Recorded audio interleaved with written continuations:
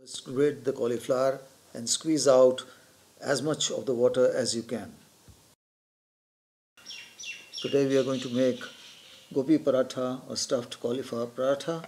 The ingredients are atta or wheat flour dough, the cauliflower grated and the water squeezed out, 500 grams, oil for frying the paratha, Anardana or ground grape seeds, green chilli 1, finely chopped ginger paste, Ajwain or carom seeds, Hara Dhania or cilantro chopped, coriander powder or Dhania powder, red chilli powder, salt and Garam masala.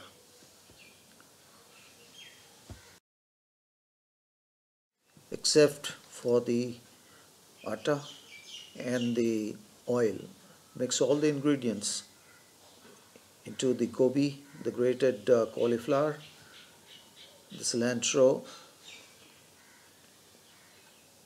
and the rest of the spices and other ingredients one by one. Add all of them, and you will need to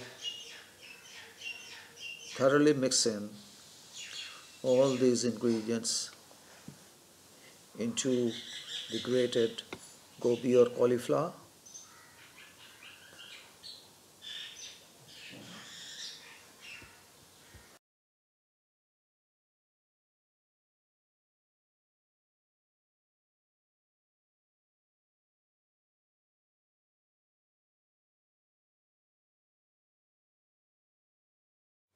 Mix these ingredients well with the grated gobi or the cauliflower. Mix them thoroughly, and this is the stuffing for the gobi paratha. Since the grated gobi will be stuffed into the paratha or the dough, you need to remove as much of the water as possible from the grated cauliflower.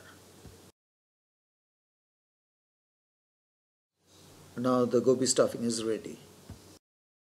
Heat the tawa on medium flame. Tawa heats, take some dough, make a small ball, flatten it, dip it in some dry flour and make a small round roti, a thin round roti.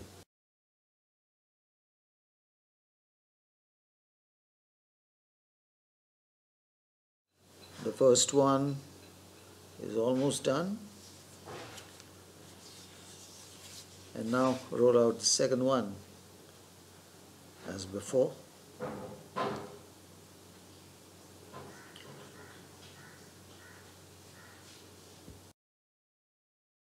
The two rotis are rolled out. Now take some stuffing and spread on the one of the rotis. Spread all around on the roti, and then take the other roti, put it on top, and then seal the edges with a dry flour if you wish. Close the edges from both the sides, flip it over and close again, and then roll it. Roll this roti to flatten the stuffing.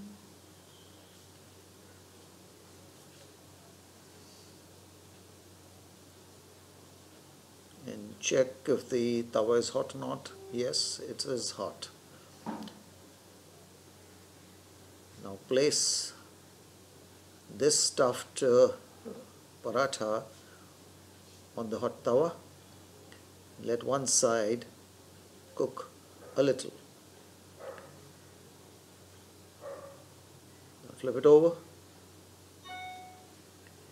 and let the other side cook a bit as well. This side is slightly cooked. Add about a teaspoon of oil. Spread it all over the paratha and then flip it over so that that side cooks. And now this side, if you wish to have a slightly less oily paratha, do not add oil but flip it over so that it can cook on this side. But if you wish to have a more crisper paratha, you add some oil, about a teaspoon on this side as well, and then flip it over, but spread it before you flip it over and let this side cook now. The oil will make the paratha crisper, of course more tastier, but if you prefer less oil, you can make the paratha even without oil or less oil. It's your choice. See that the edges are cooked well and the both sides are cooked evenly. The paratha is almost done now. One side needs a little more cooking. It's done. Transfer the paratha to a plate. And there you have it, the stuffed cauliflower paratha or the gobi paratha. Have it with butter, fresh cream, yogurt and some pickle. Do try it. Hope you like the video. Thanks for watching.